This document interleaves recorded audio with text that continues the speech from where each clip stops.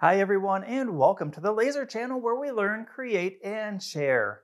My name is Greg, and in this video I'm going to be setting up the camera system on the Onyx laser machine by Monport.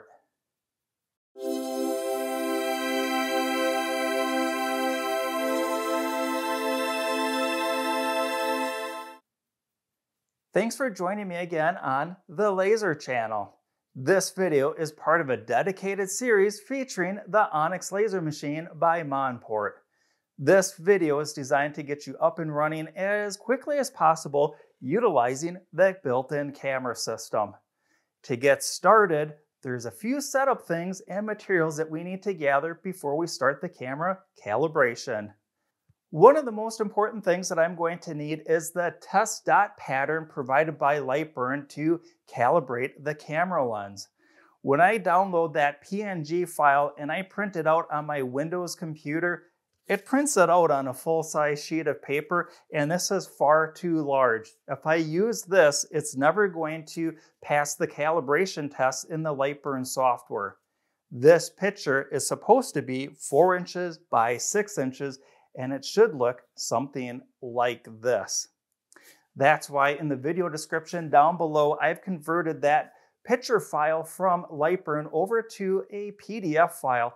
And the main reason why I did that is it will print out the correct size. I also went one step further and I put a border around that test pattern. That way, when you cut this out, you'll know the proper size to cut it when mounting it up to some cardboard. Just make sure that when you cut this out, we want to cut that black border off. We're going to cut right next to that border. This test pattern has to lay perfectly flat. If this piece of paper starts curling and bending and doing odd things, the camera will not calibrate correctly. I recommend using some of the cardboard that comes with the Onyx machine. The other really important material is some poster board. We're going to use this as a backdrop when we're moving our test pattern around within the work area of the machine as directed by Lighburn software.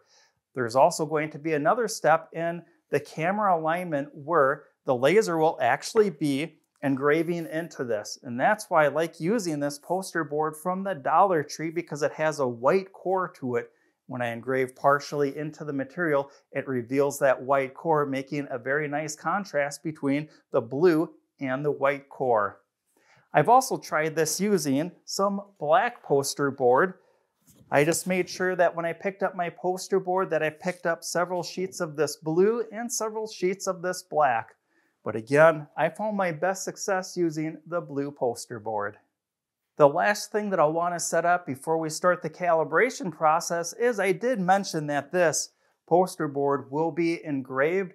I want to make sure that I have some good engraving settings before starting this process. Once I have some good settings, a little tip that I like to do is I take this card with the dot pattern on it, and on the back side I write my engraving settings. When I do the test engraving on here to find my settings, I do want to set the focus of the laser machine. To make sure that the poster board does not shift around, I have it taped down in each of the 4 corners. There's a piece of tape back there, one right there, and finally the last one in this corner. I am now ready to proceed on to step number 2, and that is to calibrate the camera. I'll navigate to Laser Tools and select Calibrate Camera Lens. The camera on the machine is this one right here. I'll verify that I'm clicked on Fisheye Lens. And do I want to use a preset? No, I want to do a full calibration. I'll proceed by clicking Next. And up at the top of the screen here, it's a very small image, but this is going to be the reference image for the placement of our test target. Down here is a live image, and when I move this target around, I do want to make sure that the lid of the machine is closed. And I'll get my test target lined up to about the center of the machine here. That looks good, and I'm going to uncheck honeycomb. I'll hit capture. I got a score, but it's too high. We're looking for a score of of 1.0 or less, and I've got 7.75. So I'm going to move this a little bit. And I'll hit capture again. And sometimes I can hit capture again, and it will use a different algorithm to find the image. That time it did not. I'm going to just move that test target around until I get a good capture. This is a great score, and I'm ready to hit next. And here it's going to have me move it to what would appear to be at the bottom of the screen. The camera right now is actually going to be mirrored, and that's okay. That is going to get fixed in the last step that we do, and that is the camera alignment. And it's all right for me to open the lid and reposition the test target. That looks good. I'm ready to proceed on to the next position. Now on this step, I want to show you something where you see that the test target is really distorted when I compare it to the reference one up at the top of the screen here. And that is because we're using a fisheye lens. And when we take a look at this diagram on the side, it's saying that the test target right here needs to point directly at the camera. And right now, my test target is directly facing the top of the lid. So I need to find a little spacer to put behind the edge of the test target so it's angled up towards the camera. The other thing that I'm seeing is the blue background that I placed in there, that poster board. This test target is extending what looks like past it just a little bit. I'm going to move my test pattern in just a little bit.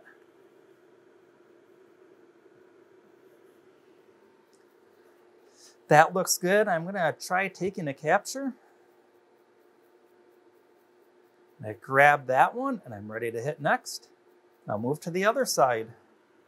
I captured that one. I'll click next. I'll move to the top of the screen. This time I have the spacer block pulled out, and we'll see if I can capture the image. Yep, I was able to capture that image. Now it wants me to go into the corner. And I am making sure that this corner and this corner are not touching the blue backdrop. So here's what I mean. This corner is not touching and this other corner is not touching. It's just this corner and this corner. This way the target is facing up directly towards the camera. And once again, I'm also checking that I can see that blue background all the way around my test target. I found that one. I'm ready to proceed.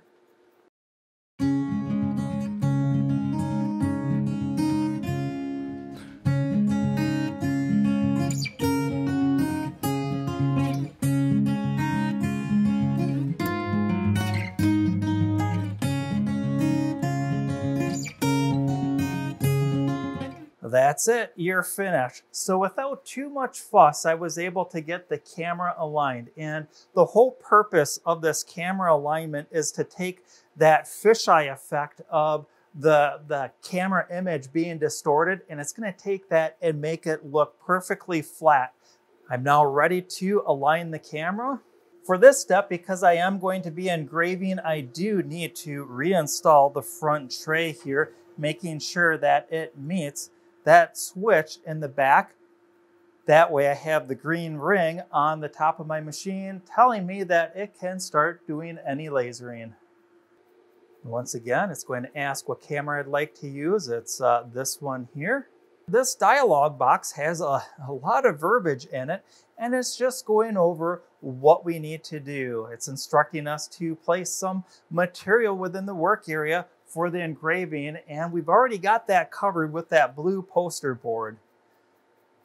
And it's asking us what the thickness is. It is essentially 0 thickness. It's just so thin. I recommend using something thin versus like 1/4 inch or 1/2 inch plywood for this. And now it's going to need some settings here for fill speed or engraving, and then a line speed for line engraving. And that is where I wrote my settings down on the back of my test card. And the fill speed, I'm going to use 250 millimeters per second. The line speed is going to be at 200. And the power is going to be at 18.5% for both of these. I'm now ready to turn the exhaust fan on and hit the start button located right here. Oh, before I do that, you might be asking what the scale setting is, and I've never adjusted that when I'm doing a camera alignment on a laser machine. My best guess is that this is the scaling that Lighburn used to make sure that this test pattern behind this dialog box takes up a rather large area so it gets the best camera alignment. At these high speeds, that didn't take very long at all. I'm now ready to hit next. I can hit capture image. With the image captured, I can click next. And what it wants me to do is zoom in on target number 1.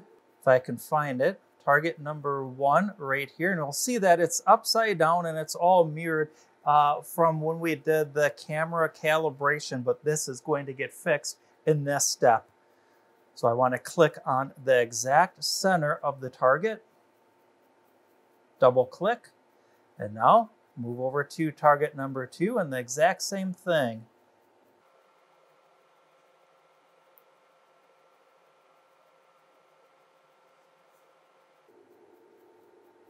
That is complete. I'll click next, and we're done. To test this out, I'm going to take a Post-it note and place that roughly in the middle of the work area. Once again, I want to make sure that this does not move. I'm going to also tape it down. And now I'm going to move over to the camera tab. If this does not show up on your computer, we can head over to Windows, and we're going to make sure that camera control is checked. This is how we make sure that this tab shows up. And now I can click on Update Overlay, and it's going to take a snapshot, and it's going to show me the Post-it note. I drew a circle in the middle there, and we're going to go over to Cuts and Layers, and I'm going to slow this down to maybe 50 millimeters per second and change my power settings. And I just want to cut this out and see how well it aligns up to what we just drew over the top of the Post-it.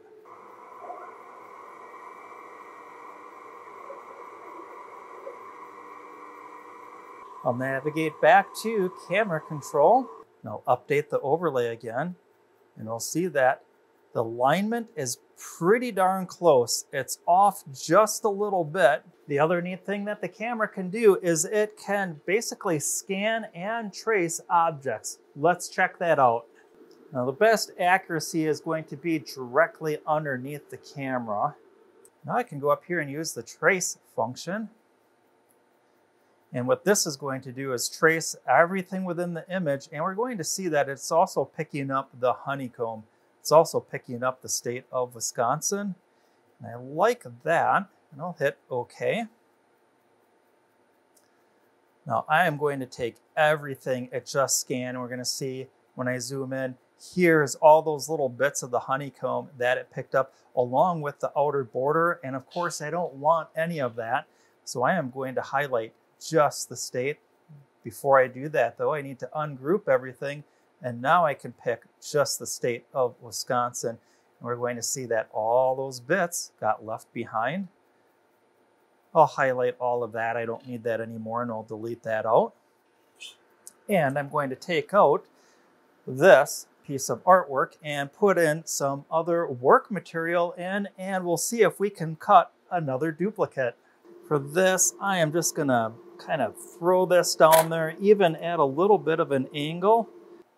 Navigating back to camera control, I'm going to update the overlay once again. Here's my piece of work material, and I'm gonna grab this.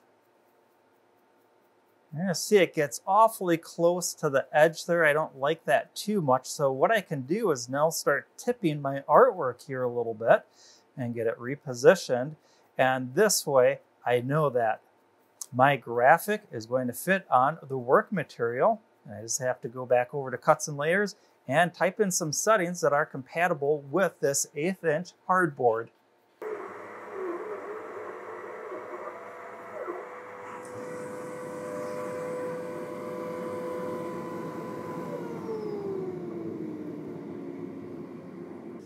Let's see how well these two line up to one another. I think they look pretty good side by side. And check that out. The tracing is just a tiny bit larger than the original, but I am very impressed with the results. Thanks for joining me in this video. I hope that this camera setup video really helps you out. If it did, don't forget to give the video a like, subscribe to the channel, or ring that notification bell. It really helps the channel out, but it's also a great way to connect content like this with other like-minded viewers just like you.